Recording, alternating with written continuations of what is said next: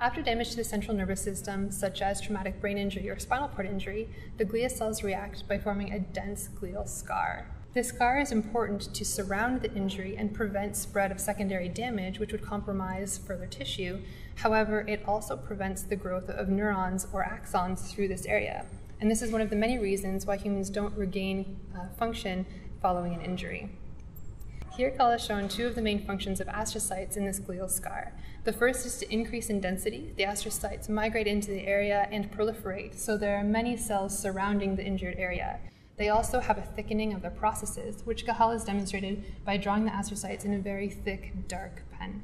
The glial scar is still an active area of research today in hopes that we might be able to promote the glial scar early after injury to prevent spread of damage, but later on be able to resolve it so that axons can continue growing through and regain function.